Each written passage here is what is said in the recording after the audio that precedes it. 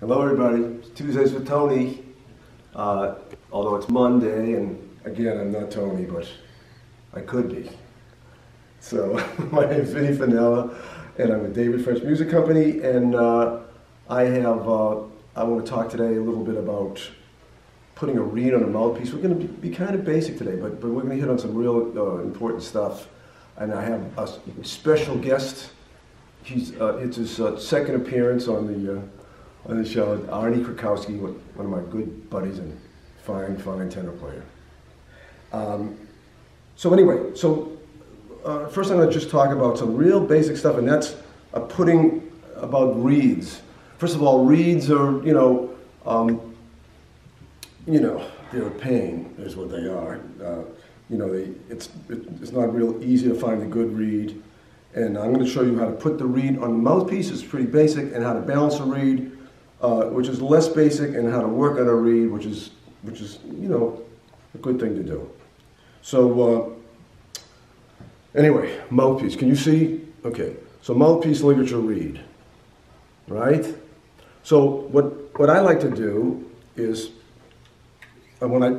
first with the reed to break in a reed. What I like to do is play the reed for maybe 5 minutes, and then put it away. And before I put it away, what I usually do is I put it on a flat surface, and I sort of get the grease from my head, which is, I have quite a bit, and on certain occasions, and I press down on the reed. And what I'm doing is I'm sort of adding like oil to the reed, and I'm also pressing the fibers down so they don't take water.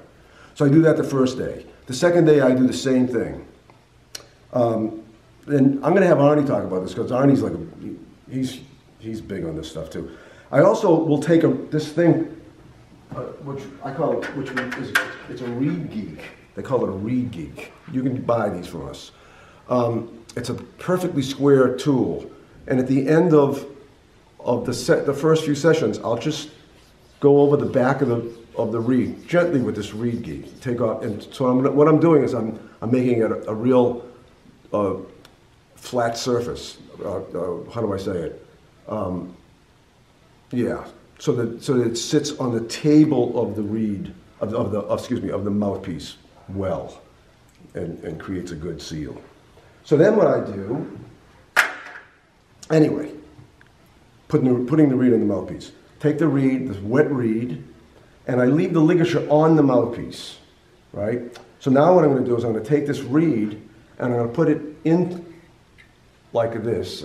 So the ligature. So I'm trying to not take the reed and having the ligature go over, because then I'm have a tendency to chip the reed.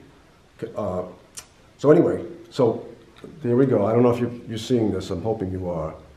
I did put that on, and then what I do is I start to tighten the ligature. Now it's not even in place yet, but I start to tighten the ligature. I get the ligature down past this sort of crook in the mouthpiece. Okay, and then I start to tighten the ligature, but I can still move the reed. So I'm tightening both guys here, both screws, and I'm moving the reed up so that I become tip to tip. Now as I become tip to tip, I'm also making sure that the bottom is centered. So I'm centering the bottom. I'm sort of doing this all at the same time. I center the bottom, I center the top, and I'm absolutely, for me, I like absolutely tip to tip. I think Arnie likes it down a little more. He'll tell us in a little while. And anyway, I go absolutely tip to tip. Now, once I get it in, again, I'm still tightening, and I get these screws pretty tight, and then I'm in.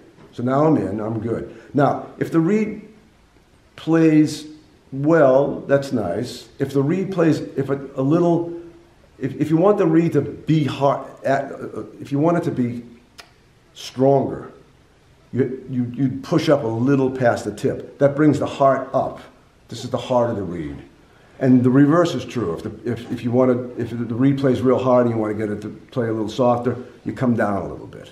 Okay, that's that. A few other things that I'm going to bring on. So Then what I do is after I put the mouthpiece on the saxophone and I play the reed and I decide, is this a good reed, is it a bad reed? What I'll do is I'll balance the reed or check it for balance. And the way I do that is I take the mouthpiece, put it in my mouth, and I turn the mouthpiece all the way to, like maybe what, 30 degrees this way. So what I'm doing is by that is I'm blocking this edge of the reed so it doesn't vibrate. And then I can see how the reed plays on this edge, right? So, and then what I'll do is I'll flip it the other way and block off this edge of the reed. I hope you can see. And generally on a good reed, it'll kind of sound the same either way. But on a reed that's kind of messed up, one side will feel real stuffy. So here's what I do. Then what I do is I take a tenor reed. If you're playing tenor, you can use a baritone reed. You can also use the same reed if you play alto. And what I do is I stick the reed between, the tip and the reed. Can you see that? And then I start to work on the reed. Now, if you're a beginner, you might want to not do this at first, because us old timers, we've been working on reeds forever. And so what I do is I just start to work just on the edge of the reed. The edge of the reed, just a little bit. Now I can use this reed geek. I want to kind of stay away from the tip as much as I can, but just the edge of the reed and maybe just a little bit of the tip. Can you see that? Now I can use a reed geek. I can also use this stuff called reed rush. We sell this as well. This is reed rush. Okay, reed rush, and you can use it dry or you can use it wet. If you soak this, it really works great. You soak it and it becomes really like softer. And now there's one other thing that you can do. This is a little more complicated. You can use a reed knife, or you can use one of these great Swiss Army knives that are tiny. And you can take wood off this way too. And the way you do that is you put your thumb here and you move the reed like this, the knife like this. And again, I'm taking just a little bit of wood off. So again, I would work on this, and then I work just, really, really carefully on that tip. If I hold this top reed back, I push it towards the reed, then I'm less apt to chip. And you always want to just go one way, or but you experiment with that.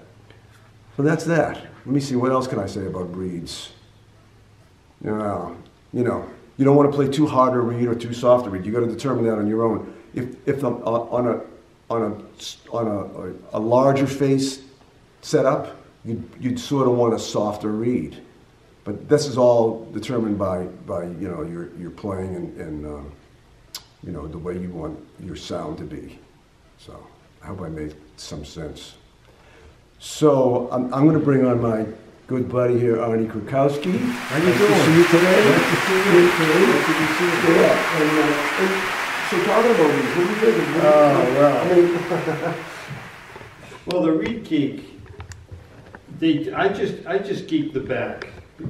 Within 15-20 minutes it warps, so I usually geek the back, and you can tell. Yeah, you got a reed there? Yeah. And you can tell if it's cool because you'll see the excess reed dust on each side and a little space in the middle, which means it's not level. See? Yeah, it's hard to see that. Yeah. You'll never see that. No, you won't see it. What you would see is you'd say. See, there's a space right there. So that means that it was concave. So it's a little concave or convex? It's concave. Yeah. So I just do it until I see the dust. There it is. Yeah. It's all, So it's all now even. it's even. And I probably do it 2 or 3 times within 2 days or something, and Right. then it kind of levels out. Leave the reed on the mouthpiece, which is kind of weird because if you leave it on too long, the mouthpiece can get funky.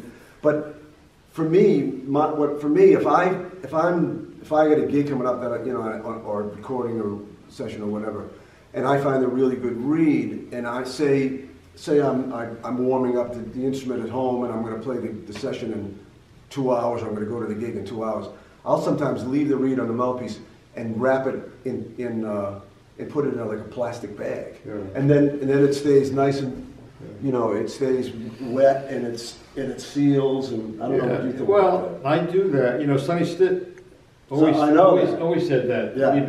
The only thing is, it will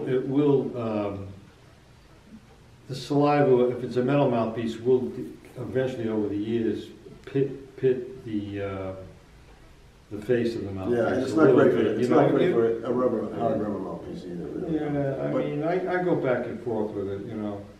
There were guys that we know, guys from the old days. Dave, the baritone player, that used to always. Dave Kreutzer. Kreutzer, great guy. And anyway, he used to always put at the end of the gig, he would take a big plastic bag and put his neck in the neck and the mouthpiece, leave it on. And then the next night he'd take it Yeah, out. I know a few and it guys. feels good. I think it feels great. A few guys do it in Tupperware. They leave the mouthpiece in Tupperware. Oh yeah. With the reed on it, but the reed will it'll get moldy. Yeah, right. You got to clean it. I mean, you wouldn't want to leave it on for more than a couple of days. Yeah, I kind of take it off. I take it off. I try everything. Yeah. You know. Arnie's working all the time. Arnie is working all the time. He's dealing with the reading. Well, you know, I do practice and teach with a softer reed. Yeah. Get on the job and play a half step up, right? Yeah, and then I get to a job. I will put a harder one on. If you got to play, especially practicing, you know, practicing with a hard reed just doesn't make it. Just gets you tired. Right. And some of the soft reeds, look, if you soak a reed for 5 minutes, 6 minutes, 7 minutes, play it, and you find out that it's soft, just play it very softly for in the mid-range for 2-3 minutes, and put it away and play it the next day and do the same thing. They will. Sometimes they break in. Yeah. I don't have the patience for that, but I try to do it once in a while. It's really a hassle, and the weather has a lot to do with it, humidity. Now I use soft reeds in the humidity, and I played with somebody last night who uses hard reeds in the humidity. So right, it's all the way it feels. Yeah, it is. Yeah. So talk to me about your favorite players, living players. Oh, my favorite living players. I was set up for this, by the way. Oh. No, I mean, like, you know, like. Yeah. But Arnie does want to. Yeah, my favorite living players. I go the other way, man. I have 4 favorite players who I just love them. Scott Hamilton from Rhode Island. I just love this guy, man. He's got huge sound. Plays melodies. Harry Allen, another guy from Rhode Island, who I really dig. You know, and Ken Krakowsky, and he's from Cleveland. Lives in New York, and he is a great clarinet player, but he's a tremendous tenor player, very unique sound.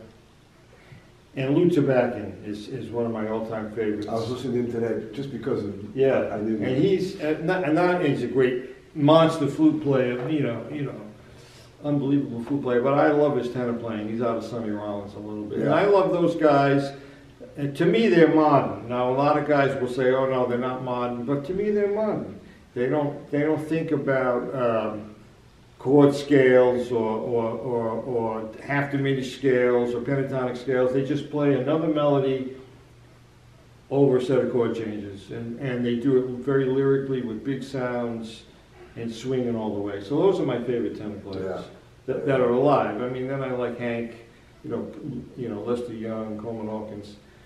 Hank Mobley and Stan and Zoot and that. And these guys are right out of that same bag. And they're all out of, not all, you know, they're all out of press. They're all out of press. And Lou is, I think he's more out of Sonny Rollins. Yeah, right. Coleman Hawkins. Yeah. And, right, and Sonny's got out of Coleman Hawkins. Sonny is out of Coleman Hawkins. And one day I ran into him at Emilio's, and all he talked about was Lester Young. Oh, yeah. And he talked about how Lester Young was God. So, you know, I think out of the 2 guys, Coleman Hawkins and Lester Young, you got every player who exists today. They may not know that or think that, but I really think that. Lester played this way, you know, cross, and Coleman played kind of up and down a little bit. Tremendous sound, both of them. So those are my favorite players. And we've had this conversation before, but you know, and I agree.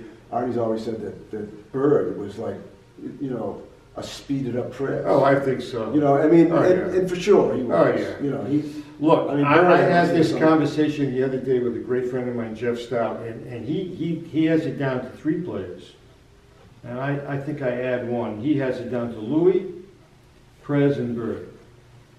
Does it down in what respect? You mean like those are the kids, whole those are thing. the guys, The they whole thing. created Yep. the language. Yep. Yeah, He might be right. Yeah. I think I added Prez to it. yeah, for real. Yeah, if you slowed down Charlie Parker, I mean, he loved Prez. You could tell. I mean, there is one. I think there's one video with him and Prez.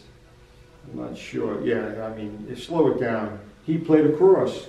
Yeah, right. Across. Sure. Across the bar lines, through the harmony, and making another beautiful melody on top of the melody that was there already, if there was one. You know, he composed another melody, and beautiful. And then of course Train came along, and Yeah. that's a whole other thing. You know. Yeah, but if you hear Train in the beginning, he was Oh, an yeah. R&B player, man. Right. You know, so who knows where he would be at today if he lived? You Yeah. know, he could have come back.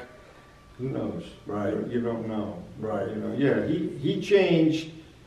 Well, I guess you got to add him into the mix, man, because he changed history. He changed the too. time thing too. Right? Yeah, Which everything. Sound, time. The 8 notes changed. Yeah. But But I mean, I love Train, but I knew 40 years ago that I couldn't even come close to sounding like him, so I chose the other path. You know, with Zoot and Al and Prez and those guys, and I'm going to stay there. There you go. Until I figure it out. So, But one thing I have to say, when I hear those guys play, and Scott and those guys, it's warm and beautiful, man. and melodic. And melodic, Yeah. with big sounds and swinging. And they're not thinking, either they know the chord changes, they're not thinking about putting scales in, you know, they're thinking about making melodies. Right. So that's where I tend to go Yeah. go to. Yeah. And you have like what, 3 CDs out? I have 2. I have 2 CDs out. 2 CDs. One is called with the great Georgie Masso, who's an unbelievable trombone player. Where the Tenor Meets the Bone is the first one, and the second one is It Mine or Yours. Same band. Say that again. Is It Mine or Yours? Is It But it's Mine MINOR. Very good. Is it mine or yours? You know, mine. Very nice. Everyone should get them. So yeah, I have those. Those are quite old now, but Yeah. they both have the same band. And Was it the same rhythm section? yeah, it is. Oh, okay. Yeah. So, I know that you wanted to talk about articulation. So Today I want to talk about articulation in the jazz idiom, like for kids who are playing in the stage band or the jazz band, about articulating the notes. Okay, so when I was young, like 15, 16, I was working in Rhode Island with all the old, they were very old, they were probably 30.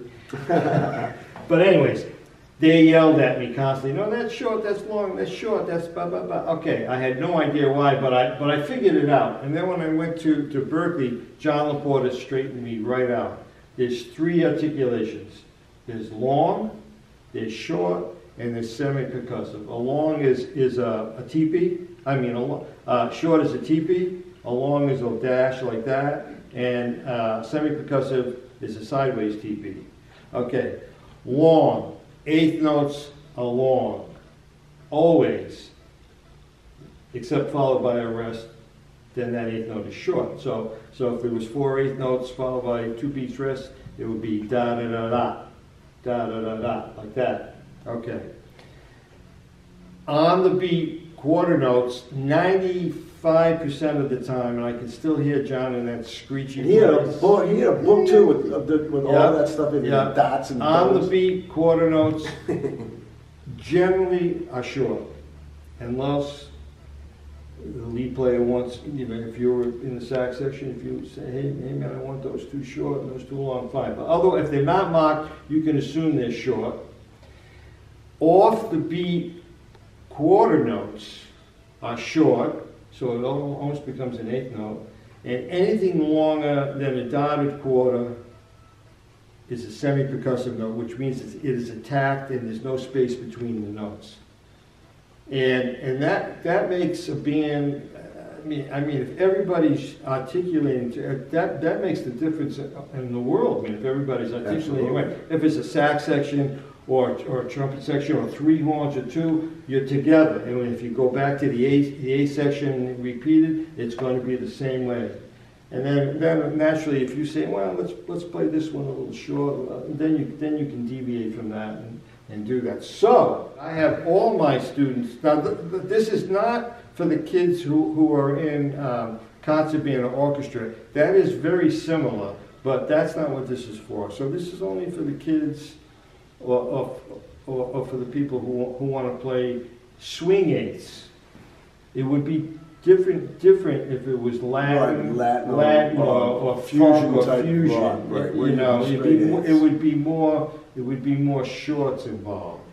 So I have we're going to sing. Vinny and I are going to sing a rhythm that's on the stand. The one that says this one here. Play and sing these. I got to put my glasses on. Okay.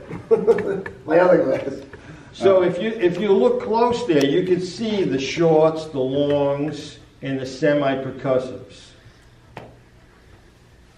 Yeah, I can see a typo in this thing right away, man, right there. That's a typo. That should be a semi-percussive.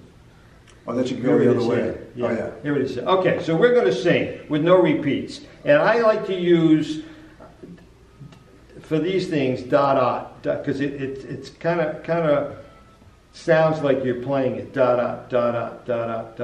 Okay, here we go. Right on the top. All right. One, not too fast. 1, 2, 1, 2, 3, 4. Dot da da da da da da da da da. Da da da da da da da da da da da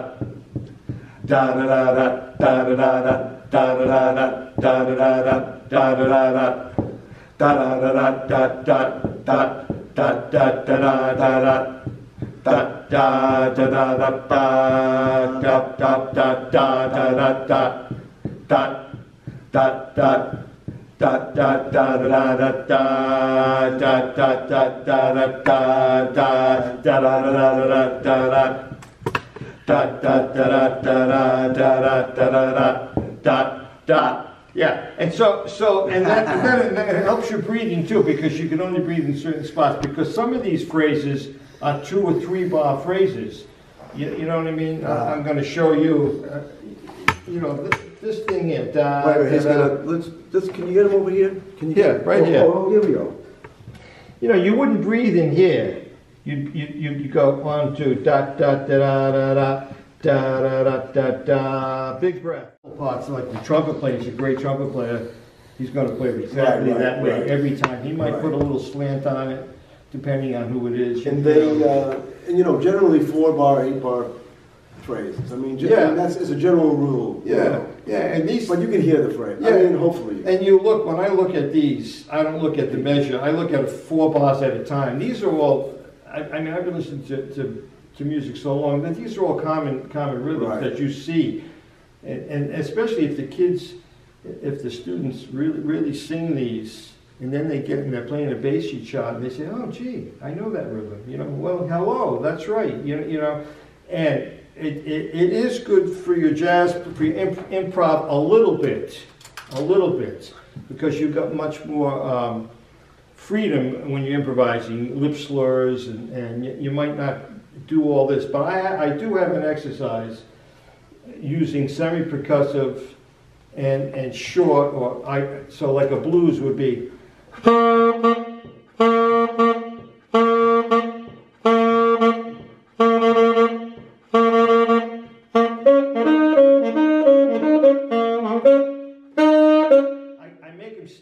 On 8 bars with a specific rhythm, or 6 bars, and then you can improvise on the last 2, or if it's a blues, it would be 10 bars, and then you can play whatever you want on the last 2 bars, but you got to come back to that rhythm. And it kind of like, because most kids, when they're playing the blues scale, they stand up and take a solo, it's like,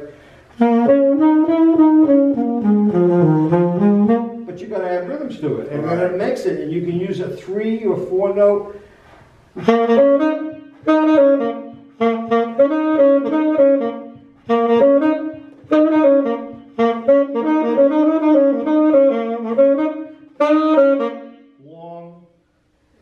long, short. Ba, boo, da, boo, da, ba.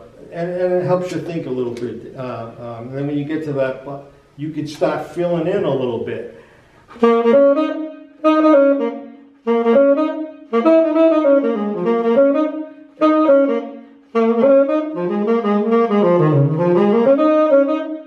know, stuff like that. Rhythms are the key. The old the basic band, like when they got started, what do they call them? Riff band. What do they call those? It was a headband. Headband. No music. These guys would just find the riff and start riffing, and that's where it all came from. That's where it came from, yeah. And so if you make a little riff for yourself, you're practicing at home, and then you can start to hear what a blues sounds like, and you can get away from that riff for a minute, but you always know you can come back to it. Yeah. I sometimes teach a thing too where I'll have a kid, make up his own rhythm and just play that rhythm through 32 bars or 12 bars or 8 bars. Yeah, that's right. So it's all about rhythm. Yeah, because it doesn't matter what the notes are at that point. It's the rhythm. It gives it a forward motion, and it gives you a chance to think too. If you know what that rhythm is, then you can punch in your own notes, and then you can change it a little bit. And the notes are less important. The notes are less important, but the rhythm, and I do believe that the rhythm is the most important thing. If you articulate everything, every single note in a sax solo is articulated. Every note has some kind of articulate with it, and even jazz players listen to. Cannonball or Train or Prez, they are articulating in some way each note. Yeah. They might do it with ear, you know what I mean? You're doing something. No tongue. Yeah. Everything's tongue. It just depends. Illinois.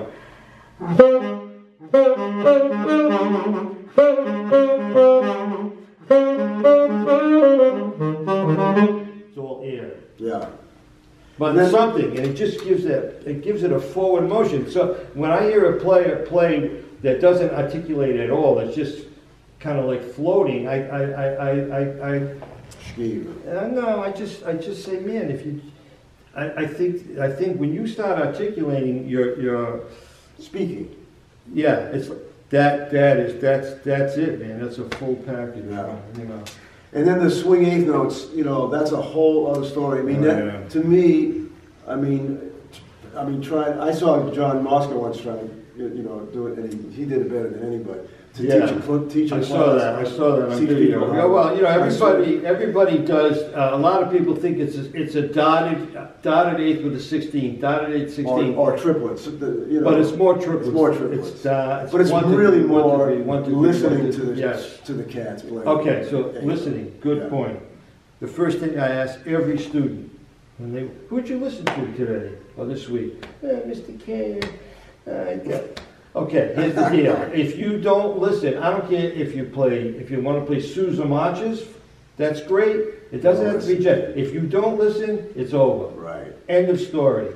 You've got to listen to something. Joe always used to say, if you want to speak French, and you never hear a Frenchman speak French, you're never going to get That's right. So you got to hear. You got to hear. If you're into jazz, you got to listen to Basie and Woody Herman and pick. I tell everybody, Louis, listen to Louis. He's got it all. He articulates, he swings, he plays melody. He's got a lot of soul in the sound. He's the cat. You got to listen to something. If you're into rhythm and blues, then listen to that. Every kid I ask, and half of the parents, well, we don't listen to music in our house. How can you not listen to music in your house? That's a question you're going to have to ask. I don't know who you'd have to ask. Who? Donald Trump. Don't get into that. You better edit this. I'm sorry. I didn't mean it. I'm going to play a little duet. It's pretty simple, but it has longs, shorts, and it does have a semi-percussive note right there, man. I hope we play it. I hope you play it right. And you're going to show the folks. Yeah, that's it there. That's right. Okay, so not too fast, Vinny. It's like do that, do, right? Okay. 1, 2,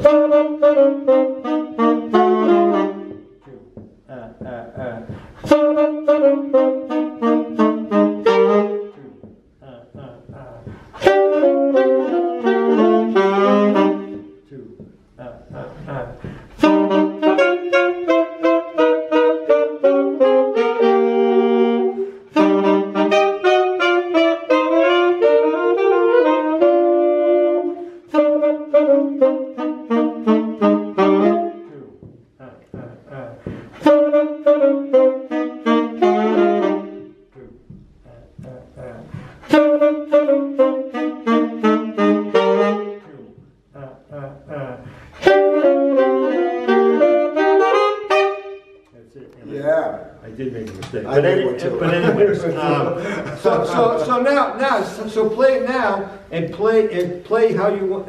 Change it, and I'll follow you. Maybe make the low, and I'll try to catch you. Okay. All right. 1, 2.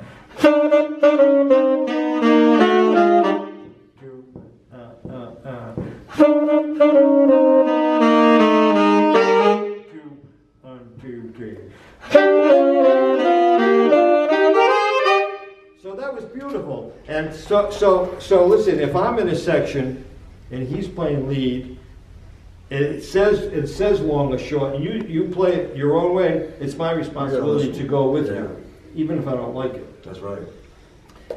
So I did. I kind of read your mind after the second bar there. I figured out what you were doing, and I hung with you. That's the way to do it. That's the way to do it. You got to listen to everybody. You know. Right. If you're in the sax section, listen to the alto player. If the whole band is playing, then you got to listen to the trumpet player. He's usually playing the lead, and it's usually sharp too. Well, whatever. But just kidding, you have certain responsibilities in an ensemble, and that's one of them. You know, I once heard this thing, and it sounds real different, but they said, it was like, if I'm sitting next to you, I play you. I'm like, instead of playing me, I play you. You play me. And it's kind of it's a concept. Well, the second alto player has got more responsibility than the lead player. Man. Yeah. He's got to keep up with whatever you kind of read your mind, figure out where you're going. He's got a double responsibility. Yeah. He really does. Totally. So that's what I say about articulation. Very, very important. Very, very, very important. And then there's little shakes, little ornaments, trill shakes, doits, and all that stuff. That's different. Gotta listen to the music. Oh yeah. Whoever you like. I tell all my students, pick somebody and hang with it for a little while, and tell me if you like it or you hate it. I have good luck with some, but some don't listen to anything. Well, I listen to rap. Well, there's no saxophone players in rap. Rap doesn't swing. Well, it does. I'm sure it does. If, in its own, I don't know anything about it. But if you're going to play in the stage band and you want to stand up and play an improvised solo, well, then you got to listen to somebody. Right. Totally. It doesn't have to be who I like. It has to be someone who you like. And that's that, man. So listen. You got to give me the recipe now. Last week, the last one was garlic and oil. Aglio olio. Now, listen to this. I went up to Federal Hill and they had spaghetti alla Emilio, believe it or not, and it was aglio olio with broccoli. Oh, and, yeah, and, sure. and, Well, anything and put it black, in there. and black, Mushrooms. Olives. Yeah. Olives. Oh, nice. okay. The vodka sauce. All right, Okay, all what right, else? I'll make this quick. Okay. So, all right, so vodka sauce, great recipe, and it's real easy. And so here's what you do: pound pasta, Yeah. right? And then that's over here, and then a quarter cup of olive oil. Yeah. I'll use a whole onion, like a big onion, and cut it up. What kind of onion? A red onion? No, like a white onion. Okay. You know, a sweet onion. You know what? I'll cut it up and like cook that, caramelize it, put a little hot pepper in there, maybe. Yeah. Maybe spice of your choice. I like fennel seeds. Some people don't like. Yeah, But anyway, yeah. so just let's just say hot pepper and caramelize the onions, and then I get a 28-ounce can of Italian tomatoes. They have to be Italian tomatoes. Yeah. Because the American tomatoes are all stringy. So They got that yellow. They got the yellow. that's right. Little yellow wrapper. Yeah. Right. Yeah. Then you take the tomatoes, you put the whole can in, you smush up the tomatoes with your finger. I do it just with my hands. Yeah. I squish them all up. Yeah.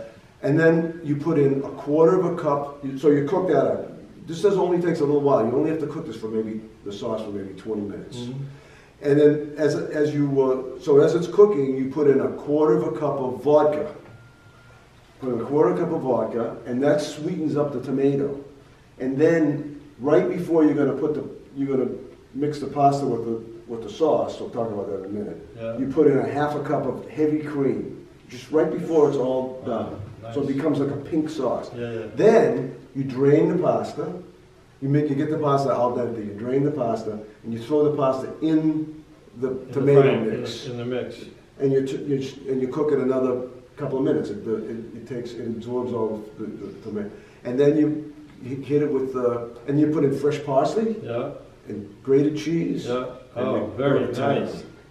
I think I'm going to make it tonight. There you go. I like it. You don't put any water in from the. No water. I thought your mother said water all the time. Not in this one. No. There'll be water if you use ziti. It's in the pasta. It's in the pasta. Yeah. No, I want Nice. Yeah. So anyway. Okay. We're gonna say goodbye. Okay. So look at so thank you for hanging with us. And hope that was informative. I just want to say one thing. June 2nd we have a big sale here at the store. Double discounts on all Yamaha Pro instruments, so you'd get a $200 rebate. Nice. Yeah, nice. And this might even be No, this is Anyway, bye everybody.